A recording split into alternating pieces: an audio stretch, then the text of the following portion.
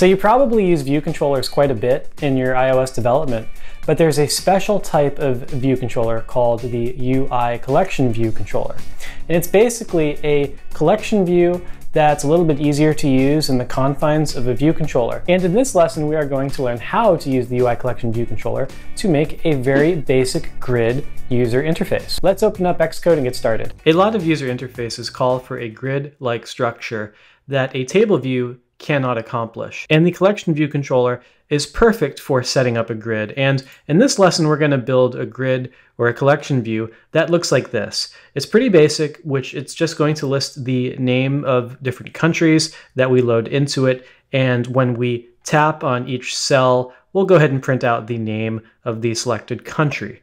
And this is a great way to get started about learning how to use the collection view controller. Now we'll get started by creating a new single view application, and go ahead and hit next. And you can go ahead and create and save your project in your particular location. We're not going to be using Swift UI for this, so we'll go ahead and make sure that storyboard is selected for the user interface. Now that your project is created, you'll have just an empty view controller in it. And we're going to go ahead and actually delete this view controller so we can replace it with a collection view controller instead. And what we can do is go to our source files here, and we can just go ahead and delete viewcontroller.swift, and we can then go back into main.storyboard here, and we'll make sure we select our view controller scene, and with it selected, just hit delete to get rid of it. And we will have nothing in our storyboard for the moment. Now, to add a collection view controller, what we can do is go over to the little plus icon here. I'm on Xcode 11.3, and we'll go ahead and look for UI collection, and you'll see that collection view controller pops up. Go ahead and select it and drag it onto your storyboard like this. And we need to create the corresponding source code file for this UI collection view controller. So what we'll do is go back into our source code. We can just go ahead and right click on our folder, new file, and we'll select Cocoa Touch class from here. And we'll just call this, what we'll do is we'll make sure it's a subclass of UI collection view controller. And that's going to go ahead and just give it a default name of collection view controller, which is fine for us. And we can go ahead, hit next, and create the collectionviewcontroller.swift file. Xcode automatically inserts some templated code for us in the collection view controller. You can see here that you'll have some commented out stuff in the collection view delegate as well as some stuff in the collection view data source. What we're going to do is actually clear this out. We're going to start from an empty slate so that we can work and understand what we're doing piece by piece. So all this commented code under the collection view delegate, we can just go ahead and remove that. All of the code under the collection view data source, we can remove that. We can delete the section on navigation, and we can empty out viewDidLoad so that it is empty here. And we can also go ahead and clear this reuse identifier. And we will come back and implement this piece by piece. One unique property about the collection view controller is that if you command click on it to read the documentation and API, you'll notice a couple of things. For one, the collection view controller contains an implicit collection view. So we don't have to create a collection view or drag one onto our view controller like we would if we were just doing this in a standard view controller. The other thing is that the collection view controller automatically conforms to the collection view delegate and collection view data source protocols. Now, if you were just implementing this in a UI view controller, you'd have to drag the collection view onto your storyboard, and then you'd have to do something like collection view data source equals self. Now, because the collection view controller automatically conforms to that for us, we don't even need to do that. So that's one of the benefits of using the collection view controller, and the table view controller also does the same thing for table views. Now, in order to display our list of countries, we need to provide our country data source. And what I'm going to do here is just paste in the list of countries you saw at the start. And you can pause this to copy along or just add your own list of countries. And this is going to be the data source that gets displayed in our collection view. Now, after we have this set up, we need to go ahead and start implementing some of the collection view data source methods. In particular, we'll start with the number of items in section. And so that's going to be number of items in section, and it looks like this. And all this is going to do is return the amount of basically countries in a section of a collection view. And so all I'm going to do for this is return the data source dot count. And we're only going to have one section here, so we're just going to use all of the items in our data source. Now we need to go ahead and continue forward to implement to make sure that we have our data source protocol satisfied. And so what we'll do here is do the cell for item at index path method, and that's going to look like this. And this is going to return a collection view cell for each section. And what we can just do to get started here so that this will actually compile for us is just do a return UICollectionView cell, because we're not actually going to use this cell. We're going to subclass this with a custom collection view cell in just a moment. So take a look back in the main storyboard, and we are going to select our collection view controller and select the collection view cell in the hierarchy. And you'll see here that there's just an empty collection view cell class. And like I said, we're going to subclass this so that we can add our customization to the cell and have that apply for every cell that we load into the collection view. And the way to subclass this is we will go back to our source code here, and we're going to create another Swift file. And we'll go ahead and right-click New File. We'll select Cocoa Touch class. And we can just call this a subclass of UICollectionViewCell, like that. And we'll just give it the name of CollectionViewCell for now. Go ahead and hit Next and create the Swift class. Now that we have our collection view cell, we need to do a couple of things. We need to tell our storyboard's collection view to always use our custom collection view cell, and we need to add a label to it so that we can display the name of the country for every cell that gets loaded. And to do that, we're going to start by opening up the assistant editor here by clicking the Add Editor on right button. And we want to get the main storyboard on the other side so that it's side by side with our cell. And when we have that ready, we can make sure that we have the collection view cell selected in the view hierarchy here. We can then go over to the class inspector or the identity inspector here, and you'll see that it has just UI collection view cell as the default class. And what we want to do is change that so that it points towards our collection view cell like this. And so that associates the link from the cell in every cell that we load on our collection view here with our custom subclass over here. And so we're almost done. We want to go ahead and add a label to the cell so that we can display the name of the country. So we'll go to the library, look for a label, which is the first one that loads for me, drag that right onto the cell's content view. I'm going to zoom in a little bit here so you can see it better. And what we want to do is create an outlet or a connection for this label back to the cell here. To do that, we can hold down the Control key once we have the label selected. We can click and drag over to collection view cell, and we can create that link because we've gone ahead and set that subclass to the cell. I'll go ahead and just call this country name label, like this. I'm going to go ahead and just make it private. And finally, I'm going to create a method in here called funcConfigure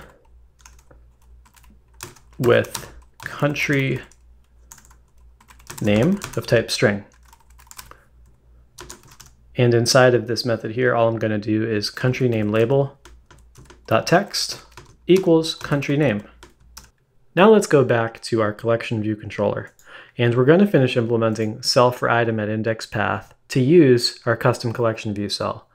To do that, what we'll do is instead of returning the cell here, we're just going to do var cell equals collection view cell here. give it some space, and we'll actually return the cell from here. And what we're going to do next is use the collection view parameter that's passed in here and say collectionView.dequeue reusable cell with reuse identifier for index path. And what I'm going to do here is I'm going to hard code the value of cell for the reuse identifier and pass in the index path. And what we're going to do is try to cast this as an instance of our custom collection view cell like this. So if let custom cell, or actually if let country cell equals collectionView.dequeue reusable cell as a collection view cell, go ahead and provide the cell the country title. And we'll do that like this: country cell dot configure with the country name. And the name of the country is just going to match up with the index for each country passed in. So to quickly access that, I can do data source at indexPath.row. So each row will correspond to one country name that gets passed into our configure method here. Now we have to make sure that we return this cell back. So what we can do is take our generic collection view cell and say this cell is going to be assigned to the country cell, which is also a collection view cell subclass. So this works out just fine, and we can return it that way. Go back into main storyboard, and we need to do a couple of things. Similarly to how we subclassed our collection view cell, we need to make sure that our collection view controller is being properly subclassed in the storyboard in a similar fashion. So we can select our actual collection view controller scene here. And we'll start off by first going to the attribute inspector. And you'll remember, since we deleted the other view controller, we need to make sure that this one is the initial view controller in the storyboard. So you want to make sure initial view controller is selected.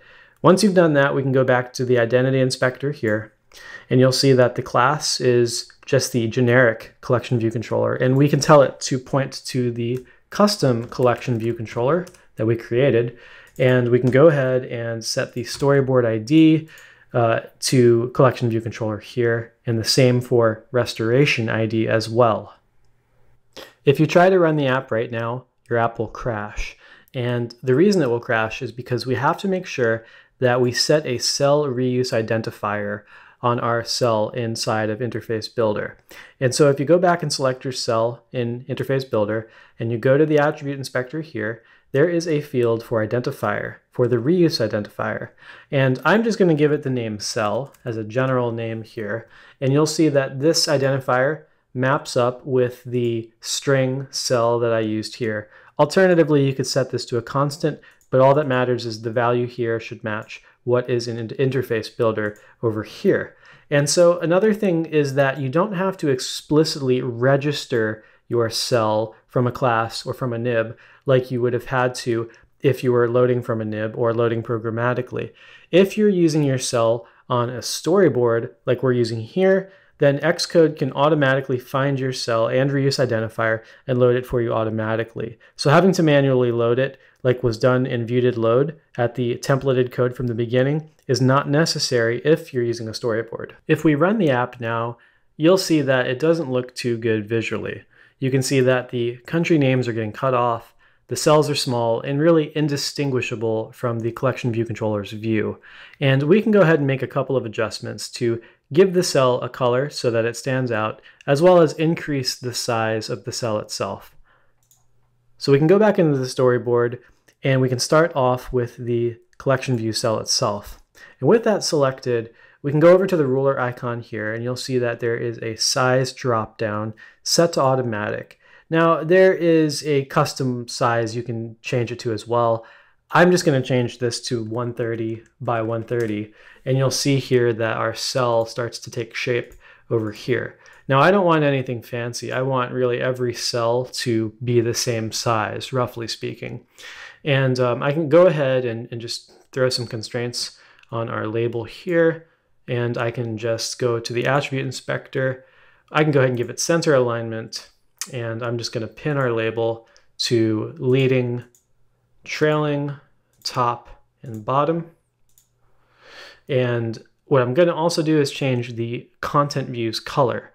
that's pretty easy. We can go and select the content view of the cell. We can go to the attribute inspector, and there's the background drop down here. And I can just go ahead and pick a custom color to make it stand out in some way. Now, there's also the collection view flow layout here. And if we go and select it, under the attribute inspector, you'll see the scroll direction is set to vertical. I can change this to horizontal if I want the list to scroll horizontally, but I want it to scroll up and down vertically. So I'm going to leave that selected. Now over here on the ruler icon, there is the size inspector for the flow layout. Now again, these are custom attributes for the collection view, such as the spacing between them, the header size, the footer size, the amount for the insets, and the cell size. So now I'm also going to update this to be 130 by 130 here. And let's go ahead and go back to our collection view and take a look at something here. Now under the attribute inspector, you'll see that the items are set to 1. I can go ahead and increase that to see what this layout's going to look like as well. And also, if I go back to 1 and we run it from here, we'll take a look at what this looks like. You'll see that it's trying to use the automatic size of the content in the collection view to determine the width of the cell. And that's fine if you want your cell to be somewhat self-sizing based on the intrinsic content size. If you want something basic like a fixed size, we can make an adjustment for that so that all the cells are the same size. To make all of our cells a fixed size, we need to go back to our collection view flow layout here. We need to go back to the size inspector, and we need to take a look at estimate size. Now by default, it's set to automatic. So it's going to attempt to use the intrinsic content size, as we saw where the cell was stretched to fit the contents of the label. Now, if we want to fix this to just 130 by 130, as in the example above, I can just set this to none. And if I go back into the collection view and I start to go to the attribute inspector and start loading cells in like this, you can visually see what it's going to start to look like. And so that's just a rough idea of what it's going to look like on this selected simulator here. Now let's go back into CollectionViewController and just make sure we implement cell selection. To do that, we'll implement the did_select item at index path, which is part of the CollectionView delegate protocol. And so what we can do here is anytime a cell is tapped, we can print out what was selected. So we can print selected country data source at the index path.row for the selected row that we tapped. So now we have everything ready. Let's go ahead and run this in the simulator one final time to verify how everything is operating.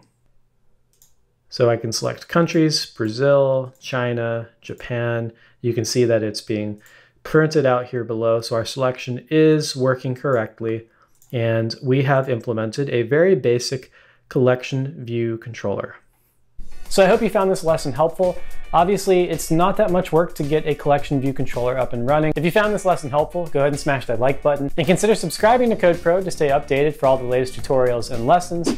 Make sure to follow CodePro on social media, and make sure to check out my courses on Skillshare and Udemy. I have a full-length iOS development course for beginners, as well as an intro to core data course as well. Thanks for stopping by. Catch you in the next one.